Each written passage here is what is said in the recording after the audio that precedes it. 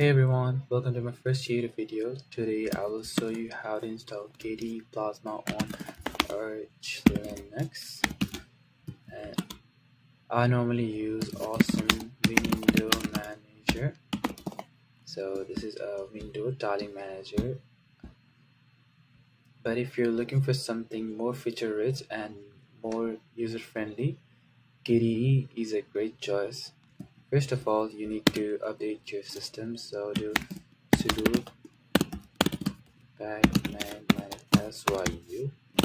This will be capital. Yep.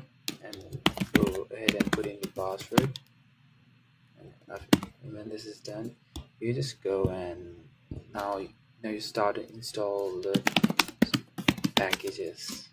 Just do Plasma and KDE applications.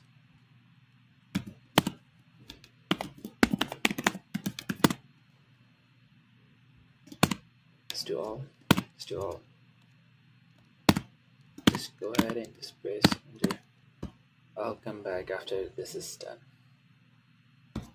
And now that it's all done and downloaded, you might have to you just have to go log out of your system and then look for an option in the login screen on your display manager to log into the KDE Plasma.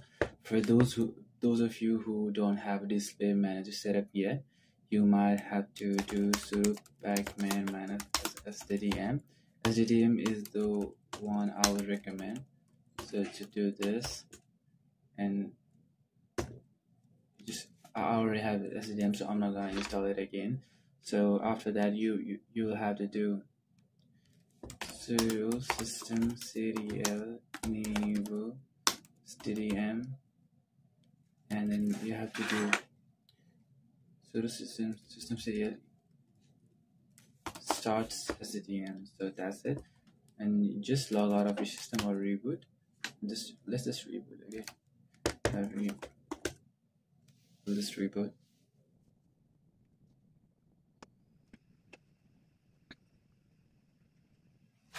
So right over here in SDDM, you will see the display manager that I was using. I was using Awesome WM.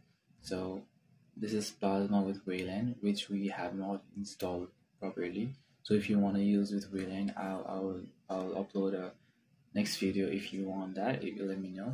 And this is what we have installed. So you Plasma with X11 with XOR server.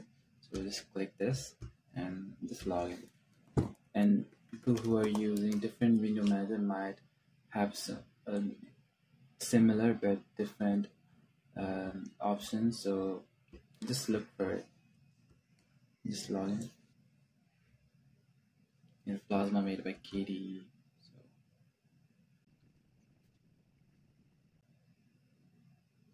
So you will be welcomed with a welcome screen. I don't know why this mouse point. I'm using this in a virtual machine, so it's giving some kind of error in my mouse. But let's just say next.